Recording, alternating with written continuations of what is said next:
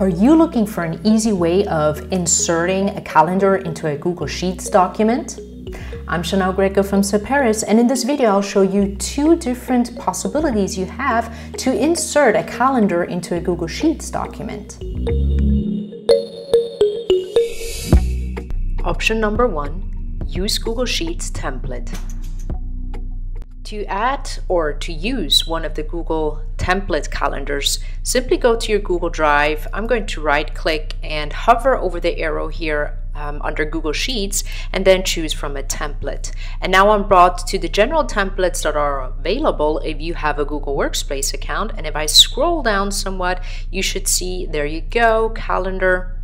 Let me click on that. It's now making a copy of this template, and you will see that there you go. We have a nice calendar. Here on the first sheet, we have an overview of the whole year. And then on the following sheets, we have the separate months nicely in different colors. And by the way, we can go ahead and change these colors if we want to. Format, theme, and here we have a couple of different options. Let me just go ahead and choose something here, retro. You could also customize it if you wanted to. Let's have a look at the retro styled. Yeah, that looks pretty cool, I'd say. So that's option number 1. Option number 2, create a calendar manually. What about if you want a calendar that is tailored to your specific needs? For instance, if we have a look at this template that we used here, this looks great, but for me, being in Europe, we don't start our calendars with Sunday as the first weekday. For us, Monday is the first weekday. This is actually the international standard, but in a lot of English-speaking countries, Sunday is the first day displayed on a calendar. Or think about Arabic countries. For a lot of these countries, their weekend is not on Saturday and on Sunday. So you might want to have a calendar that reflects the customs in your culture or in your country. So I've created a new document here, gave it the name of 2021 calendar, and in the cell A1, I'm going to write January 2020, oops, not 2020, but 2021. There you go. And in my second or my third row, I want the days. So let's start with Monday. And then I'm just simply going to drag that out, and it's going to autocomplete the days of the week. Very good. Now I need to find out when's the first day, so the 1st of January, on what weekday does that fall? Now, here I would like to mention that this calendar, it's not dynamic. So you will find other YouTube videos that show you how to create dynamic calendars where how should I say it, calculates when the first weekday is.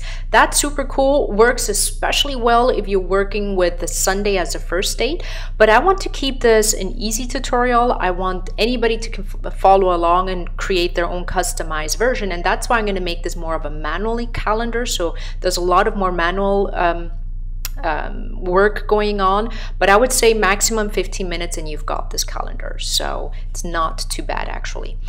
Double click on the A1 cell and then you'll see, okay, so this is actually the date, so it's being displayed as January 2021. That's the format it's showing me, but the actual value is the date.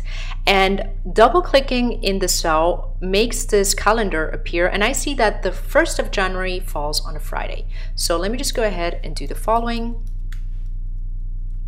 And as I'm going to complete this row here, you'll notice that I'm using the European format of writing dates. That means that we write the day / or dot, then the month, and then the year.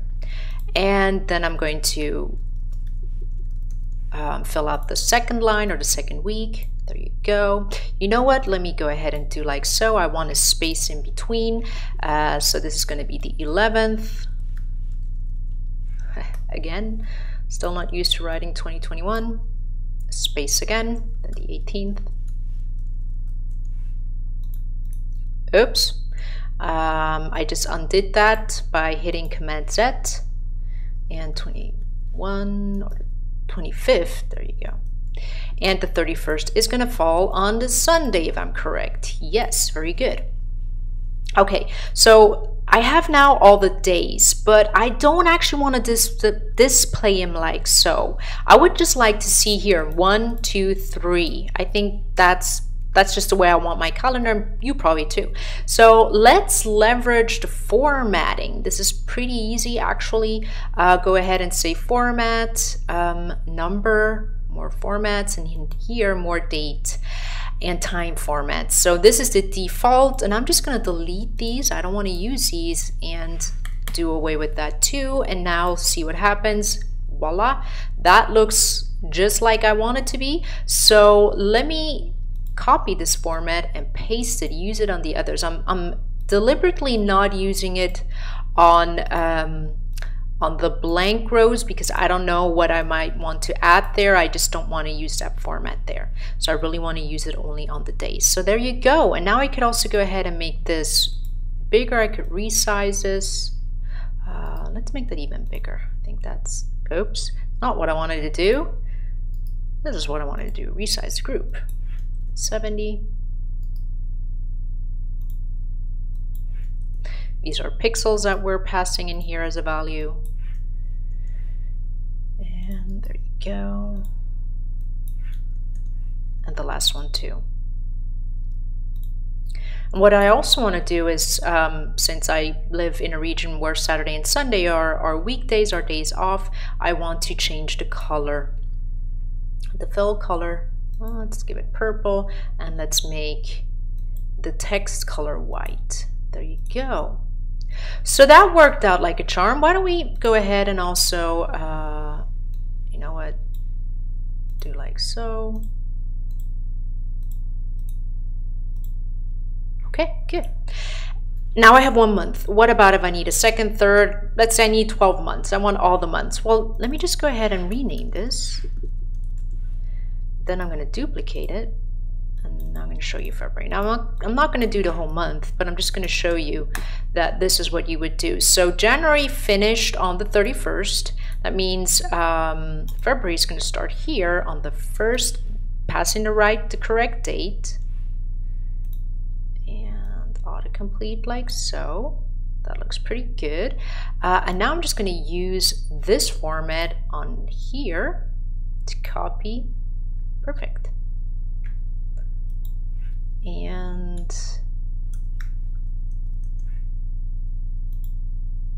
like so, and here we're just going to leverage the format from here, and then you would go through it like so. If you want it to be even easier, then you could just pass in the dates here, 15, 16, and just drag it out. That would also be a possibility. Here I did keep the date because you never know, you might be using that, but to make it even easier than that, just go ahead and, you know, write the numbers or the dates in the the days, so 15, 16, in the two cells, and then just, you know, drag it out until Sunday. So that's the even easier way to create your own calendar. And obviously you would go ahead copying or duplicating this until you've reached December of 2021. In the comment section below, let me know, what do you plan on inserting or using this calendar in a Google Sheets document for? And would you mind subscribing to my YouTube channel by hitting the subscribe button below? Because every week I publish new video tutorials about Google Sheets and the other apps that are part of Google Apps Script, and I would not want you to miss out on any of those video tutorials.